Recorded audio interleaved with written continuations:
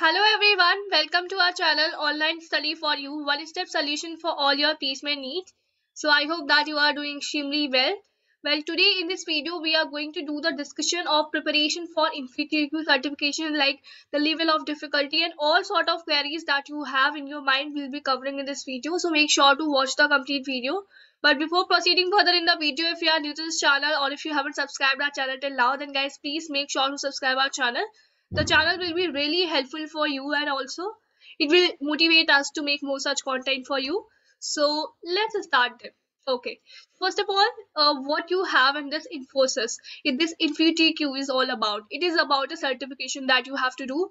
Now for this, there is certain criteria has been set up. The marks has been set up that you have to score to get this particular certification. Now what is the advantage of getting this certification? You will be getting the opportunity to get interviewed by the Infosys. Now by this InfyTQ, the package that you can have in your hand is ranging from 3.6 up to 8 LP. It depends on the profile that you are getting. So three profiles are there. System engineer, first one is that, and then there is like power programmer one, although they have changed the name now, and another one is DSC, right? So that's what the things are. So first of all, let's talk about the InfyTQ certification program.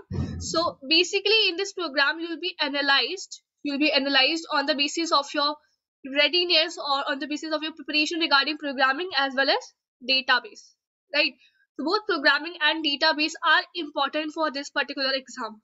You should be good at programming part as well and database part as well. Now for programming, they have set a particular restriction, that is Java and Python only. So either you should be the one who is good at Java, then you can go with the Java thing. Otherwise you have to go with the Python if you are good at Python thing, right? Because what I have analyzed the previous year question paper and all. So yeah, the questions are pretty much good, and it's not like you'll be judged on your practical knowledge. Like it's like you'll be judged on your practical knowledge, theoretical concepts as well. For same case apply for the database as well. It's not like theoretical questions are there. There'll be SQL queries, right? So SQL queries based on joins, insert, where clause, and all these things. So it's not like just by getting prepared from the theoretical part you will be able to clear it. No. So practical implementation, practical knowledge is very, very important. It's important that you have done the queries from the SQL part. Then only things can be little bit sorted for you. Okay, so let's understand first of all the section. So there will be hands-on programming, Java in Python. So yes, there's a language restriction. Either you can go with Java for programming part or with Python. Now number of questions will be 2. Again, let's come on the programming part. So what will be the level of difficulty? Let me write. Okay, so 2 questions will be there. The level of difficulty, I won't say very much difficult, easy to medium we can range, right? So the questions is not like you have to come up with a very optimized approach and all. So that's not going to be the case when you are going through this first round, that is certification round, right? Certification round. Okay, so in case you are doing good in the certification part, then you will be getting an opportunity for the advantage round as well. From advantage round you can get the opportunity for TST and the power programmer one that I mentioned, right? So for this the packages will be good, and obviously in this advantage round you will be getting the coding questions only, for which the level will be sort of good and optimization and all things will be implemented for this particular round. But as of now we are much focusing on certification round 1.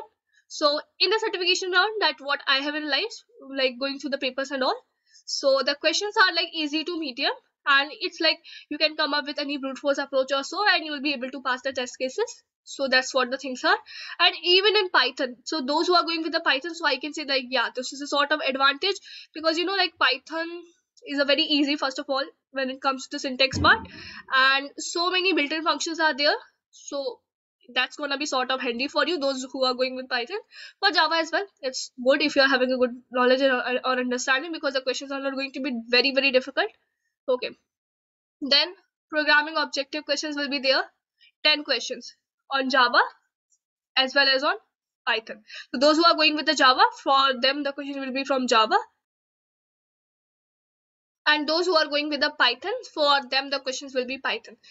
So now from this particular, what sort of objective questions from these 2 languages you can expect? Most probably on the inheritance part, output based question. Generally what I've seen is there will be output based questions. You have to find out any syntactical error. Error based I can write error based question is there, or it's like output based question based on oops questions will be there. It's uh like two classes are there, what should be the output, and all, like so many. You can just what I would recommend is just go through the previous year questions paper. It will really help you, because the level is not that easy. I won't say that level is easy. Level isn't that easy. So if you are having a sort of understanding before even that, okay, this is what the questions are, this sort of questions are, so this is how accordingly I have to prepare. So because what I understand in this particular paper, the practical knowledge is very very important, right? And your basic concept should be clear. If it is about the objective part as well, so your basic concept should be clear. For DBMS as well, your basic concept should be clear. You have done some hands-on on queries part, then only you'll be able to clear it, right? For DBMS objective also, you'll be having 10 questions. Although this time they have sort of changed the pattern. Let's see, the questions can be easy even, but again that's not sure. So go through the previous year question paper. Even on the InfyTQ platform, they do have launched their sample paper event. So those who are preparing, those who are about to give their exam in upcoming days, so I would highly recommend, it's a like recommendation from my side, that please go through the like sample paper that they have provided. Most probably your actual paper will be sort of like this only, right? It will be like this only. The difficulty level you can expect the same that you are getting in the sample paper. That's why they have made the sample paper for you, so that it's like you can get a sort of understanding regarding your paper beforehand. So go through the sample paper, understand that how much questions you are able to solve, where you are lagging, on what concept you are lagging. If you are not able to solve any question related to joins in DBMS, then you can understand that your concept of join is not clear. If you're lagging in some another concept in maybe Java or Python objective questions, then this is how you'll be analyzing yourself कि कहाँ पे मुझे ज़्यादा मेहनत करने की ज़रूरत है. तो that is very very important. It's not just for InfyTQ. What I would say कि आप जिस भी कंपनी का एग्जाम दे रहे हो, first of all go through the previous year questions paper. Once you think that you are prepared, it's not like कि just सीधा आप question paper पे आ जाओ. First of all, do the preparation. Once you think like that, okay, yes, I am ready now, I can give the exam now. So first, analyze yourself. So how you gonna analyze yourself? Just take the previous year question paper, start solving them. But as if they have provided sample paper, so it's very very important for you to solve the sample paper, because in the sample paper there will be a time restriction. It's like जब हम question solve करते हैं, when there is no time boundation, then we are able to solve it. But during the actual exam, during the competition time, there will be a time restriction. So analyze yourself whether in this given time are you able to come up with a solution, are you able to solve it, is time is not causing a problem for you. So that's why give the certification, give the sample test that they have provided in the InfyTQ platform, so that you can realize the difficulty level, analyze how good you are, able to do when there is a time constraint there for the questions, right? So that's very important. Next thing that you will be having in your mind is regarding negative marking. So yes, there is no negative marking, so you don't have to worry about it. कोई negative marking नहीं यहाँ पे. So this is what you have to understand, right?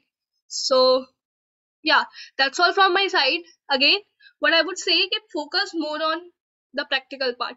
For DBMS, what you can go with, first of all, I would suggest कि आप hacker rank से जो वहाँ पे SQL के like you will get DBMS के आपको queries वगैरह मिल जाएंगे, and they are from easy to difficult level तक है वहाँ पे. तो अगर आप easy to medium भी कर पा रहे हो, then you are good to go.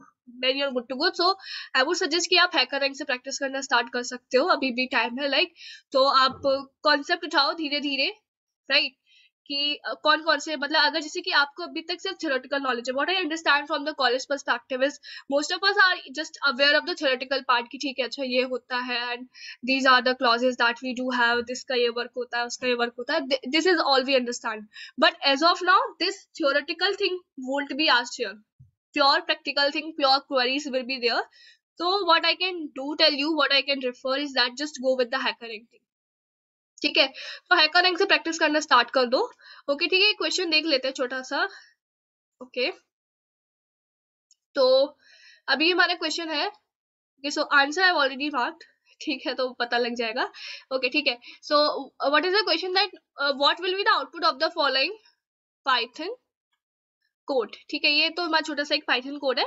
It's not like बहुत डिफिकल्ट आने वाला है. फर्स्ट ऑफ ऑल इतना डरने की जरूरत नहीं है. इट्स नॉट लाइक बहुत ही डिफिकल्ट पेपर आने वाला है. जैसे कि भी आप ये क्वेश्चन देख पा रहे हो ना, तो इसी तरीके से कुछ क्वेश्चन हो सकता है मे बी ट्रिकी हो, but it will be normal only. But अगर ऐसा कुछ प्रॉब्लम आ रहा है मे बी लाइक हो सकता है कि you are not aware of Java, you are not aware of Python, it's like you are C++ guy, you are C person, then sort of issue can be there, right? Because I totally understand कि language restriction is obviously आप Java Python के अलावा और किसी language नहीं जा सकते, and mainly students do follow C++, so हाँ वहाँ पे थोड़ा सा problem तो फंस सकता है. Otherwise the questions are not that difficult. Okay, तो यहाँ पे आप देख लो, मतलब simple सा चीज हो रहा है. That what we are doing is B class का हमने एक object बनाया, right? अभी हम डिस्प्ले फंक्शन कॉल कर रहे हैं, ठीक है. तो ये जो है ए, ये इस तरीके से हम इनहेरिटेंस करते हैं पाइथन, ठीक है. तो ए क्लास को इनहेरिट कर रहा है बी. अभी हमने कॉल किया obj डॉट डिस्प्ले, इस फंक्शन को कॉल कर दो. तो रूल क्या होता है कि जैसे कि आपने चाइल्ड क्लास का बनाया है ऑब्जेक्ट, ठीक है, तो सबसे पहले चेक करा जाता है, check we do check that display function is should be present in our child class. But as of now, what you can see is display function is not there in our child class. So it should throw an error? No. Then the next step is that the same function will be checked in your parent class. So what is the parent class of class B? Class A. So class A is the parent class of class B. So we'll be checking there. So is there any function display in class A? Yes, there is. So A display, that will be the output. Even I have marked the same. So A display will be displayed, right? Even if in the parent class this function display is not there, then error will be thrown कि ये function, that function is not present, or like error will be thrown accordingly. So this is how the flow goes. First of all child class, then parent class. Agar if we have something like this, there is a parent of class A even, so we'll check there as well, right? So this is how the things went. So this is the same thing that I was saying, that proper basic understanding you should have done proper hands-on. And for coding part, I would recommend is just go through the previous questions paper that they do have asked, so you will be getting this sort of questions itself, right? So do prepare them, do practice them, and realize whether you are able to solve them or not, in which particular topic you are not able to come up with a solution also. So work on that part, because every time you will be able to cover, right? So yeah, that's all from my side. Thank you so much for watching this video, guys, and yeah, all the best for your exam. Bye bye.